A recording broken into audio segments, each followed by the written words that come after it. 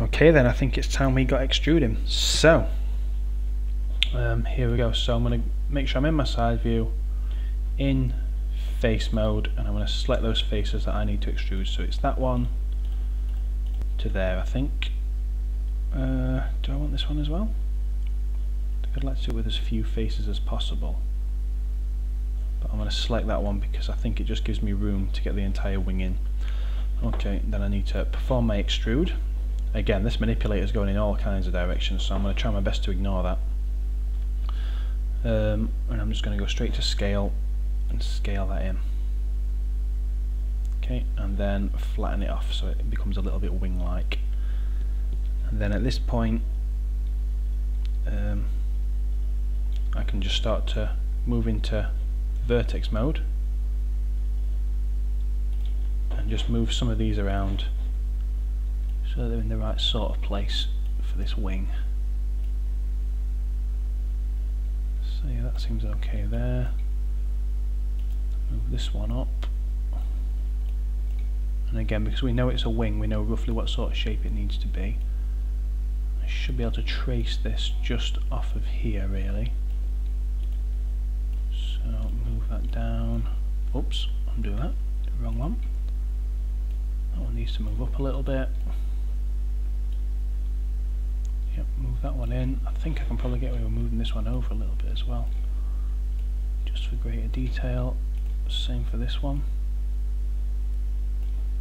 And these two at the end are going to create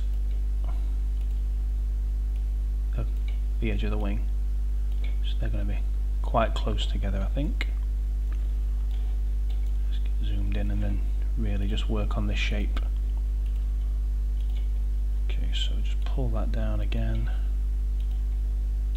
Pull those in. Now I want these two to be flat together, so I'm just going to scale those in. So I've not been very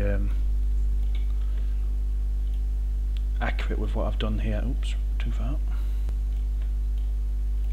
So I want all of my vertices to be lined up, so I'm just going in a row at a time and just flattening them off again. Like that. Okay, so that is an extrusion that is now, I think, ready to become a wing. So before I move on to extruding, I'm just going to move into this mode again and just see what sort of damage that's done, if any. You can see it's actually gone inside the plane, so I'm going to have to put this in face mode, select those faces, and then just pull them out. Did I get that last one? I did. Okay, so that just needs moving out a little bit. I forgot to do that step. Okay, that seems to be okay. Yeah, that should be a nice wing. Okay, so now we're ready to just do the final extrude in the next video.